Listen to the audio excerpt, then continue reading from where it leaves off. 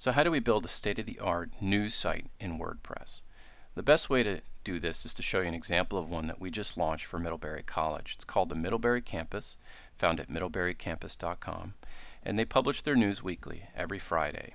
And what we have here on the site are two things. We have their news articles, which are driven by our IssueM plugin, which creates a custom post type called articles, and that's what you see up top here. And then we have their blog, which is handled through a slideshow down here called the Campus Current. The navigation up top simply pulls you to articles that are in a category. So there's a news category. If I click on news, what it does is it brings up the template for the news page. And the same goes for all the other categories. If I hop into sports, we get the featured sports category articles for this issue. So let's go back to the home page. In this case, they have 8 positions available that they simply check off and to determine which article goes where on the home page for that particular issue. They're feeding Twitter conversation under thoughts, and they're feeding comments throughout the website under discussion. And by the way, the comments are driven through the Discuss plugin, which is really excellent, and you should use it. If we go to the bottom, we have a footer here that's actually loaded with functionality, and I'll take you through it really quickly. If you click the About link, it gives you a little blurb on what Middlebury Campus is about, but it also links you to the staff, which are the authors of the news. And what this is doing is actually pulling from the WordPress user database, and it's feeding in any articles that that particular author has written right into their profile. And of course you can flesh this profile out quite a bit more, but right now the articles are coming in under each author or user. Alright, let's go back to the bottom. If we go into archives, we have the ability to go into back issues. So the last 3 back issues are presented: October 11, October 4, and September 26. If I hit the full archives link, what it does is it brings me to the archives page, which brings up all the issues that have been published.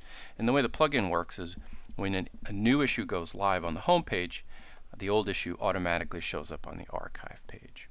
And in this case, they're also adding the ability to download a PDF link. So if let's pull up volume 111 number 5, what it does is it brings up that issue and all the articles in that issue forward, and then you can jump into any article in a past issue. Okay, let's go back down to the bottom. Let's go to resources.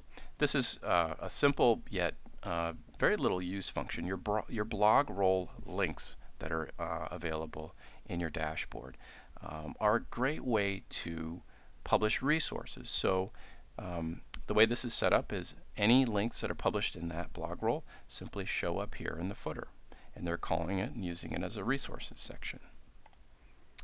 The contact form is simply a Gravity Forms form. If you don't use it, I highly recommend it.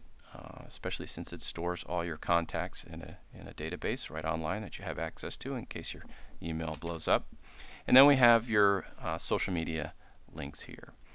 And if you want to subscribe to the mailing list, the email subscribe function is handled through MailChimp, which again I also highly recommend. Okay.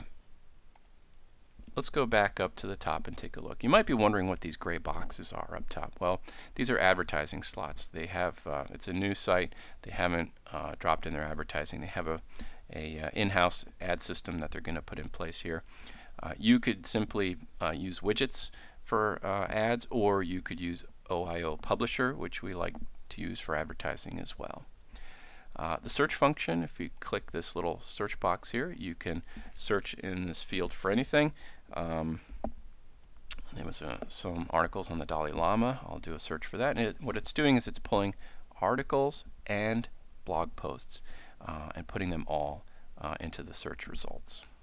Okay, let's jump into an article page, shall we? And I'm going to switch back to my normal profile here. And what we have here is the layout for the article page. Now, I mentioned the Discuss plugin. That plugin lets you do quite a lot of things.